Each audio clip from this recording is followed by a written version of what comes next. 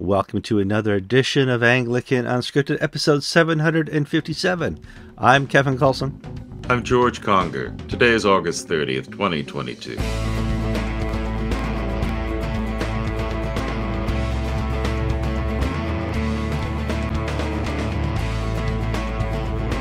All right, welcome to another show of Anglican Unscripted. This is where Kevin is traveling North America in an RV. Right now, you may hear a little rain on the roof. I'm sorry about that.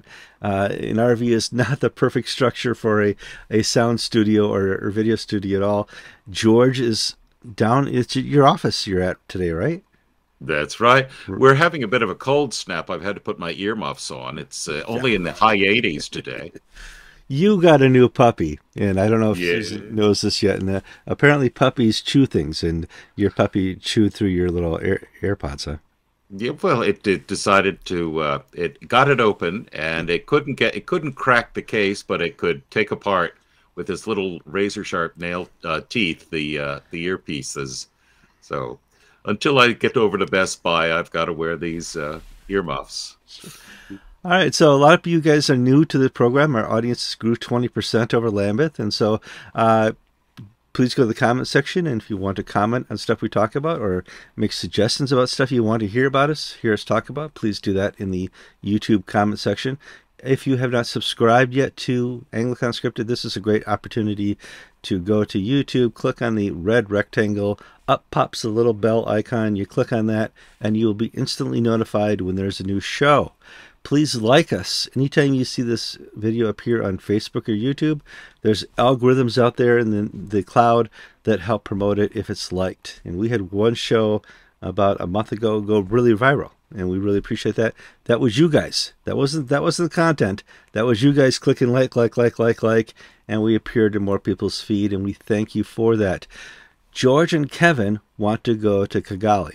And GAFCON 4 is coming up next spring, summer, and we need to be there because that's where Anglican news is happening.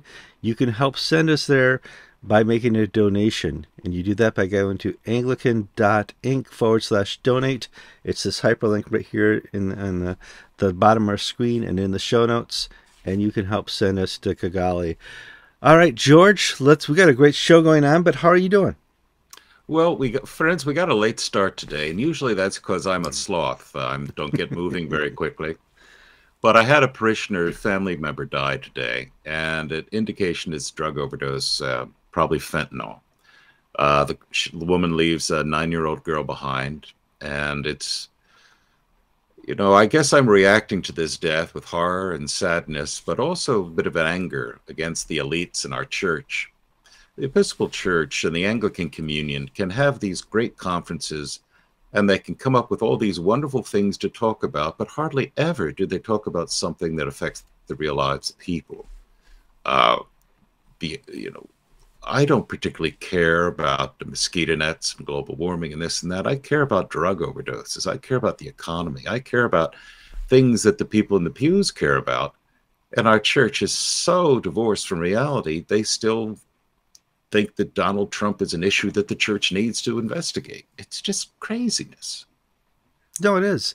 I mean, here, I'll just go over to a local site that I Drudge. Here's the 5 top headlines. Dementing Don demands a new election. The next headline, must be held immediately. Indictment watch intensifies. More warnings of unrest. Biden to address country tonight. Nobody really realizes the issue in the pews. The national media doesn't understand it. The church doesn't understand it. And culture is just completely bonkers right now. I read a report by the AP, Associated Press, that said you should no longer address a country or a ship or anything else as a she. We must maintain a genderless, neutral language. And I go, what about Spanish and French and a couple other languages out there? It's crazy. And you know what? The liberal church supports that type of asinineness, George. It drives me absolutely crazy. My blood pressure gets high just talking about it. Twice a week I have high blood pressure, George. Yeah, gun violence is an issue, of course. I don't Mm-hmm. downplay that. But the Episcopal Church's response, for example, is totally unconnected to the reality of the problem. Whenever the bishops get together, they have one of these bishops' march for gun violence, and they make all these demands for stricter laws, stricter this, stricter that. And the problem is that the people who are dying from gun violence are not dying at the hands of registered gun owners who apply these laws to them. Uh, Look at how many people die in Chicago each weekend. I don't think the NRA is involved in any of these shootings. Well, no. Let's go back to what you're talking. You had a parishioner die of a fentanyl overdose, suspected. If you go to Seattle, Portland, San Francisco, people are dying every day in the streets of overdoses, much more than they're dying of gun violence. We only direct ourselves onto the word violence and guns, and we're drawn to it. Oh, no. Well, drugs are violent, George. The culture of drugs are violent. They have to be imported, and there's violence over the borders that have to be smuggled in. I just read again, and we should talk about this. We talked about the Haitian drug and gun running operation from the Episcopal Church. There's more updates on that, George. Oh, the Haitian press reported this week. Oh, friends, 4 weeks ago, we reported that customs agents in Port-au-Prince randomly inspected a 40-foot container that was consigned to the Episcopal Diocese of Haiti, and the manifest said relief supplies. Well, they opened it up and checked it and found it was stocked full of guns, hundreds of thousands of rounds of ammunition, automatic weapons, counterfeit currency, narcotics. And the Episcopal Diocese says, whoops, wasn't us. Well, arrests were made this week. The diocesan accountant was arrested, an Episcopal priest was arrested, and several other Episcopal priests are helping authorities with their investigations. Port-au-Prince is going through a terrible round of gang violence. The gangs run Haiti. The government doesn't do much of anything. But the gangs run Haiti, and the gangs they wage war against the other gangs. And to do that, they need guns, they need ammunition, they need all these, they need the drugs to sell to the people in the slums. And here we have the Episcopal Church. Some of its members, leaders, are part of the bad guys.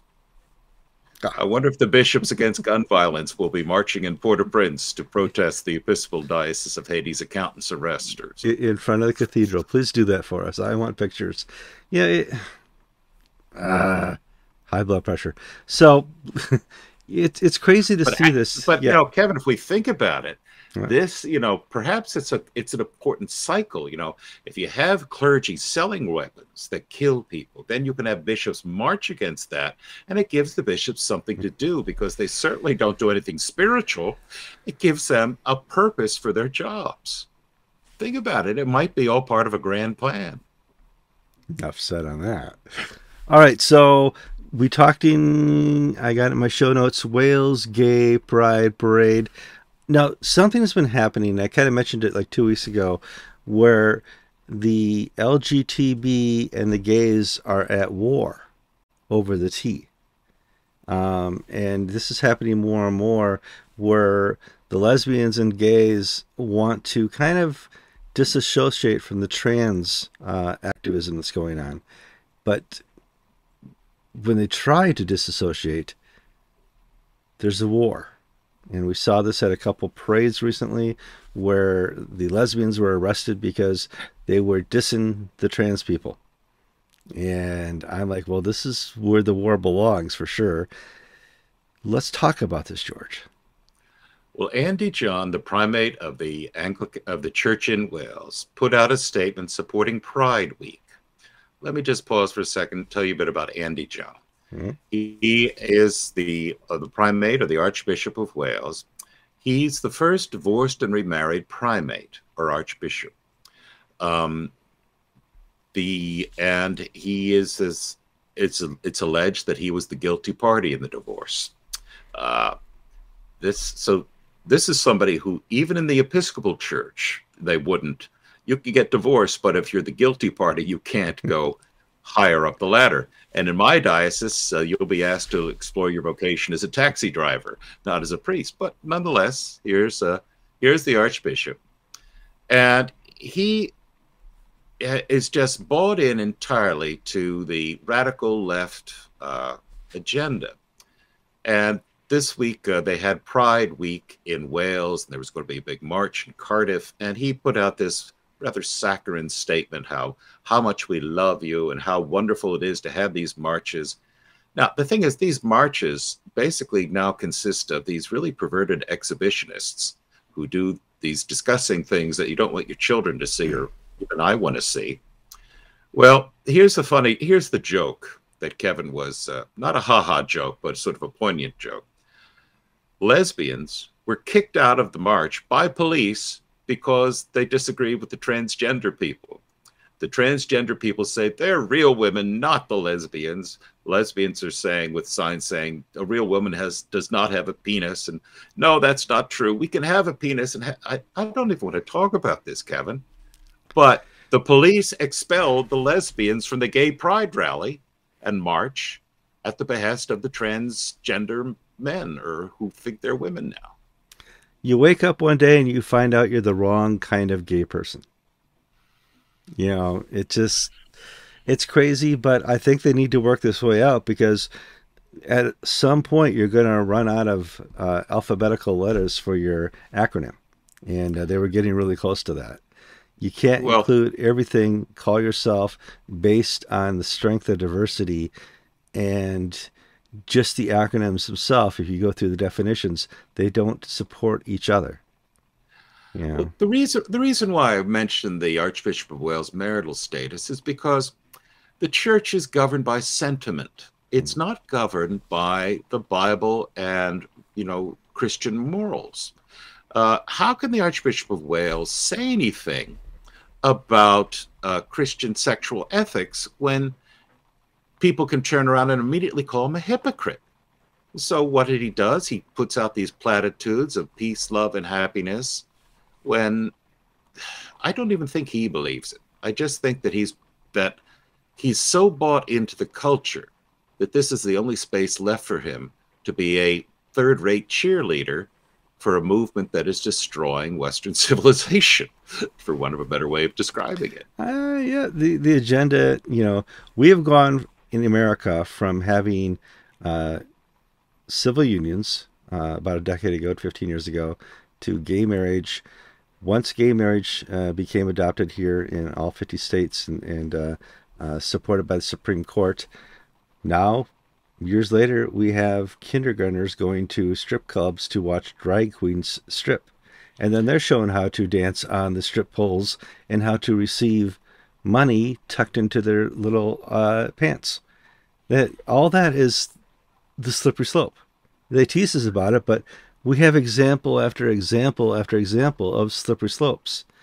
And in my tragedy this morning, one of the aspects of it is that the father of the now orphaned girl was not married to the mother. The child was born out of wedlock. The father's acknowledged the child, supported the child.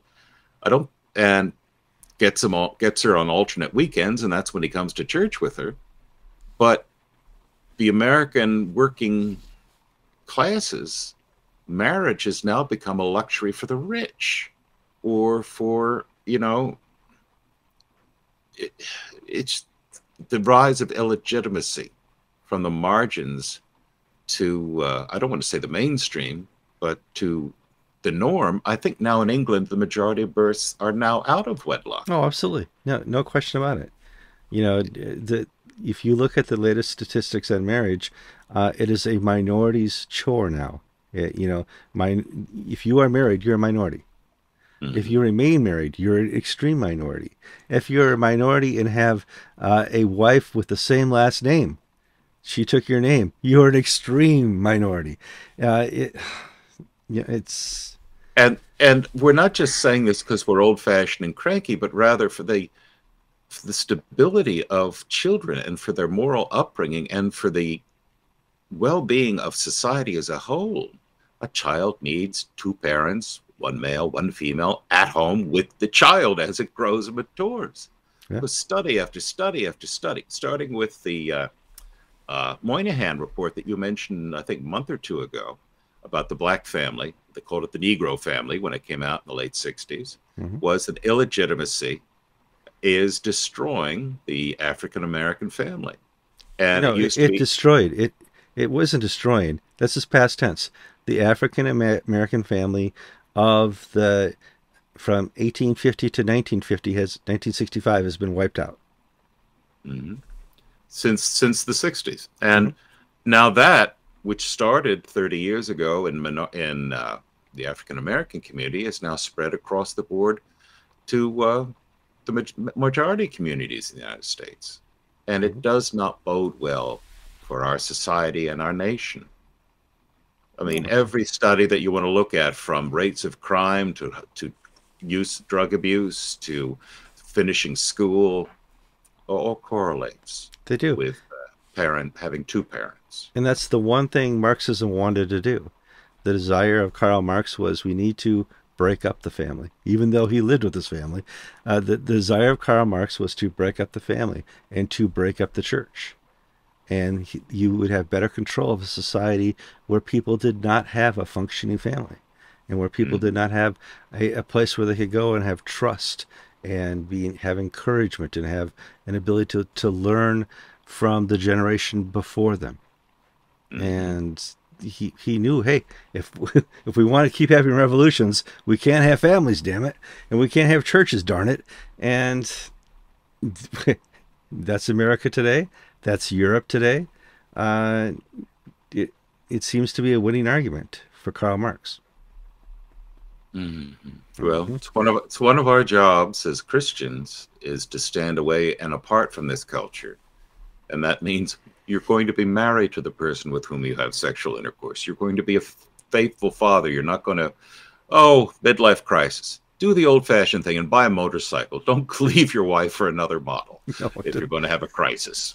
But do the right thing, not just for yourself, but for our society as a whole. Yeah. And buy American motorcycles. Oh, absolutely. You get the Harley. You got to get the Harley. If you buy the motorcycle, take your kids on the motorcycle with you with helmets. You can include them in your midlife crisis. I always did. Except the RV. The RV is a two-person only RV. All right, so let's move on to some more news. We have an update on the Charlie Holt, bishop-elect, non-bishop-elect from the Diocese of Florida. And there's more news we should talk about, George. Sam Howard, the Bishop of Florida, put out a video last week, which we reported on Anglican Inc. And he's saying Diocese of Florida is going to be pushing the reset button. They're going to restart the computer on the Episcopal election process. But this is a full do-over. Full do-over. Okay. And and Bishop Howard was quite clear, it's not my fault. Not my fault. I've not been involved. I've been hands off, but now I'm going to offer my sage advice as to how to go forward. He said that the Episcopal Court that looked at this said they didn't find any malice, any bad intent. They just, that the people running the process screwed it up because they changed the rules. They threw the election out on a technicality that you need to change the rules. You needed 30 days notice, not the short notice that was given about the rules for the election. Sam Howard said that Charlie Holt is willing to stand again for election. But they're essentially starting over again. Who knows how this is going to turn out? Maybe the Liberals get their act together and try to torpedo Charlie or solidify around one candidate, because, it was a Liberal hit job in this case. That's why it was so extraordinary, because, Episcopal dioceses are not the most rigorous places. And yet we're having the absolute letter of the law, damn the spirit, because a conservative was elected. And the national church would have said, well, we need to balance the spirit versus the letter, and nobody complained at the time. Yeah. It's COVID times, and of course we have Zoom things. That's the hypocrisy. And in fact, we can probably go back in the last 2 years, and find other Episcopal candidates who became bishop without a full quorum, and nobody said nothing because of the politics. But we digress, George. Okay, long conversation here. Buckle your seatbelts. GAFCON versus the Global South. GAFCON just had a. Did they have a primates meeting recently? Yes, they did. The Global South just went to Lambeth and had a wonderful, pretty successful stage play there. I thought we could talk about the future of both of these groups because they, in ways, run parallel and in ways have different goals. Clearly, the goal of GAFCON is to have a parallel to the Anglican Communion, or at least to the Church of England. And the goal of the Global South is to work within the institution of Anglicanism, the Anglican Communion, to set forth a more traditional path and retake some of the ministries that have been taken over by the liberals. The Global South thinks they can work within the institution. GAFCON has given up on the Anglican institution. I think that's fair to say, right, George? Yeah, in broad terms, yes. I think you could sort of say in broad terms. Not everybody, of course, on all sides will agree with this. But we're seeing GAFCON, in some ways, is becoming more exclusive in their outlook. They're becoming more, well, it's a Nigeria/Sydney show. And the characters of those diocese provinces are different from the rest of the Anglican Communion. The two things that put Nigeria and Sydney together is that they don't want anybody to tell them what to do. They're frontiersmen, both the Aussies and the basic of your average Nigerian is what made America great, the frontiersmen. We're mavericks, we'll do it our way, we'll keep it straight, we'll keep it legal, but know that our way is the right way. All this goes back to the succession crisis, if you will, in GAFCON. When after the first blush of GAFCON, we basically had not a fight, but we had two competing groups or ideologies. One sort of focusing on Bob Duncan, who had a more Catholic, small c, understanding of things, and Peter Jensen, who had a more theological understanding. Now, both would say they're Catholic, both would say they're theological, but it's the emphasis. And that battle was won by Peter Jensen. And then we gradually had the formation of the Global South Fellowship. Now, originally, the Global South Fellowship was those primates who didn't like, who had personal animosities towards some of the primates in GAFCON. But now we're 2 and 3 and even 4 generations of primates later, and we're seeing different directions. Now, there's a great crossover in membership. You know, Foley Beach is the chairman of GAFCON. He's also, I think, the treasurer of the Global South Fellowship. But we're seeing people who used to put a great deal of energy and effort into the GAFCON movement now moving their focus towards the Global South. Not in opposition, but seeing that their ideas can develop more fruitfully in the Global South environment. Somebody like Phil Ashey, the AAC leader. He's played a major role in the Global South Cairo meetings, and he was one of the major players in GAFCON's formation. And you see Bob Duncan involved in the Global South. And at this stage of things, it seems like the Global South, from the outside, is overtaking GAFCON in the, quote, effectiveness area. GAFCON, wanted to set up all these networks of wanting to do all this work on a whole variety of issues. And because of partially financial reasons, partially personnel reasons, I think only one GAFCON network is really effective at this stage, theological education, because that's Peter Jensen's baby. We had changes in the leadership of the College of Bishops, Bishops Training College for GAFCON. Samson Waluda was replaced by Ben Kwashi, the General Secretary of GAFCON, replaced the Kenyan Samson Waluda with a Nigerian to lead this. And now the Global South College of Bishops fellowship program seems to be more attractive to non-Nigerians, if you will. And So there's personal issues here, but there's also that theological thrust. And I think if you really boil it down to it, you have to look at the person of Munir Nice. Munir, who's retired now, but is, if you will, the grandfather of the Global South movement, has long advocated for we need to rework the structures of Anglicanism.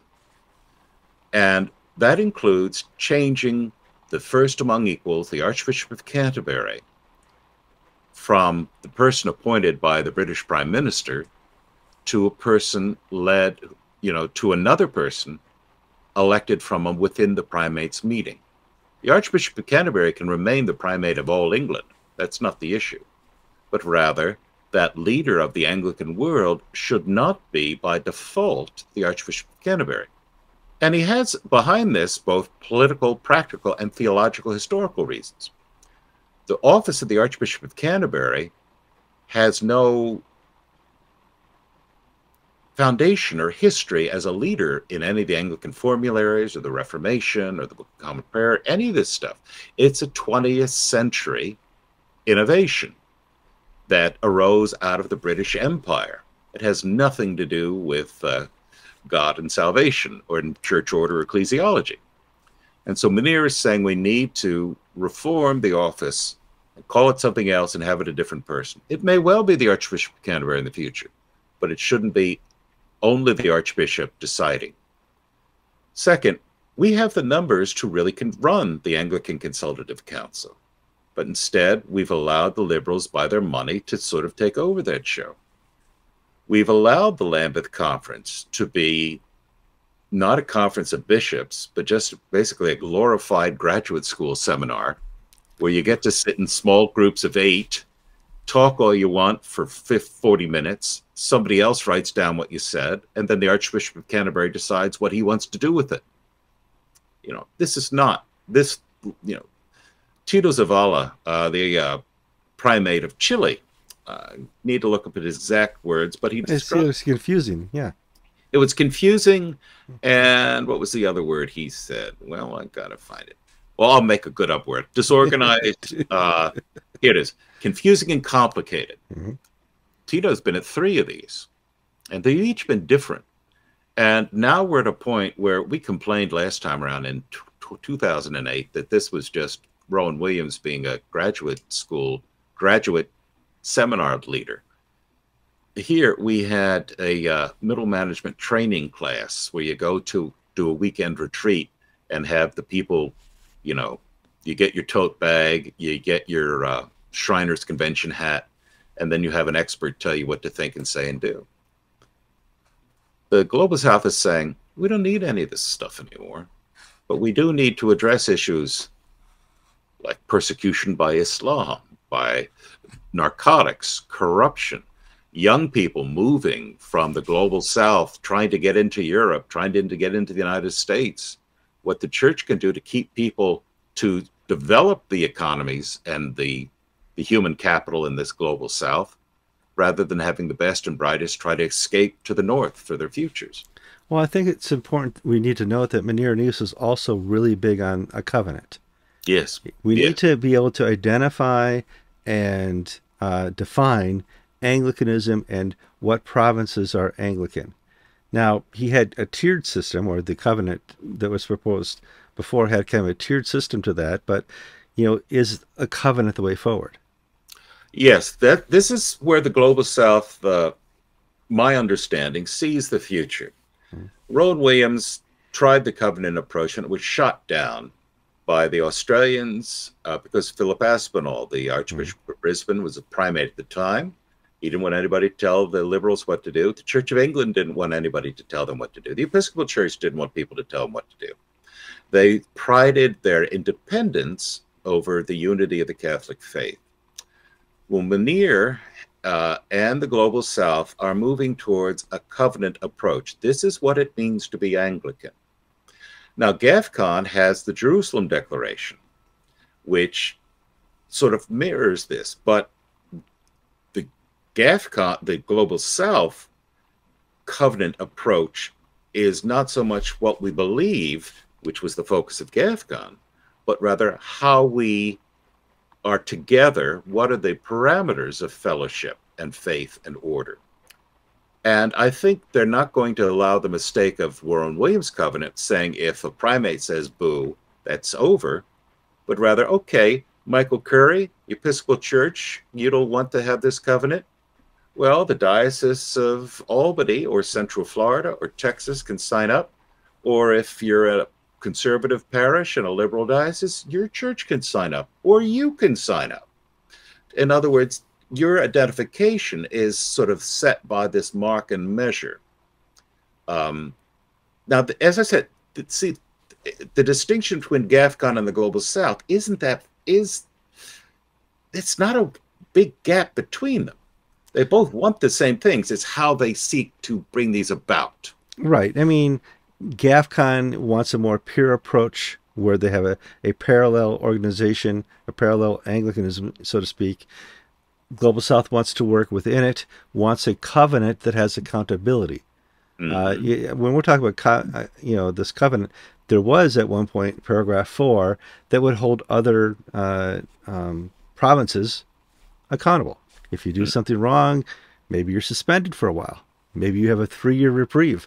Maybe you have to repent to get back onto the Anglican Communion's good buddy page. So there's a lot going on here. But yes, GAFCON and the Global South want the same thing: reform within Anglicanism.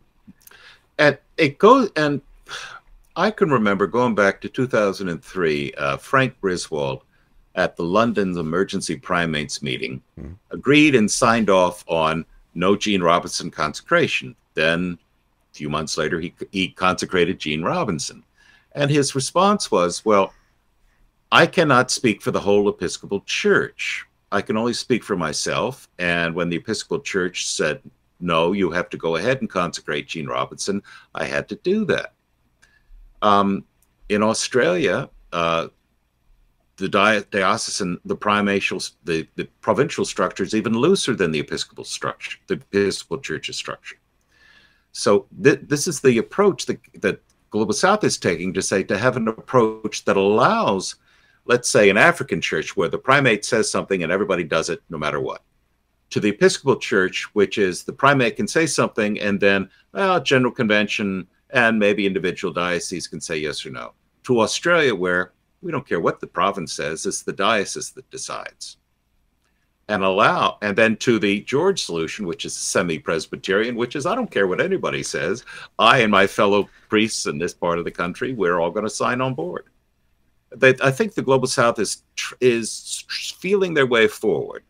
And I hope to see something in September, October, where they're basically going to put out a call to how we see things going forward. I know from talking to leaders of Global South that their hope is that the Nigerians and the GAFCON team come on board with them, but we don't need to see these as rivals. Yeah, they're not rivals, but I want to get back to the covenant and having accountability.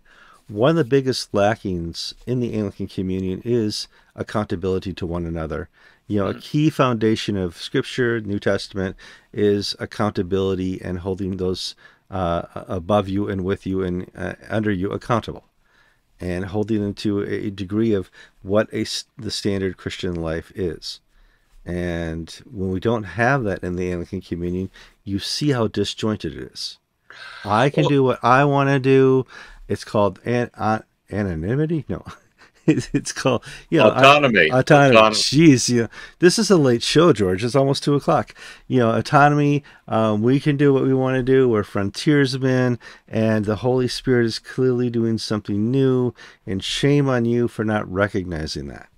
And the problem we have with accountability is that it's like pornography. We know it when we see it, but we have a hard time defining it.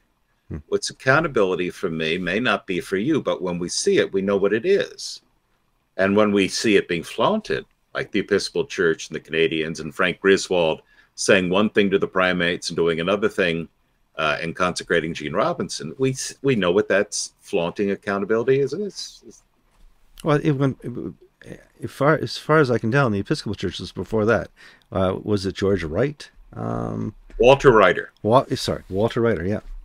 Yeah. And going back to the 1976 ordination of women, the General Convention said no. Some bishops said, well, we're going to do it anyway.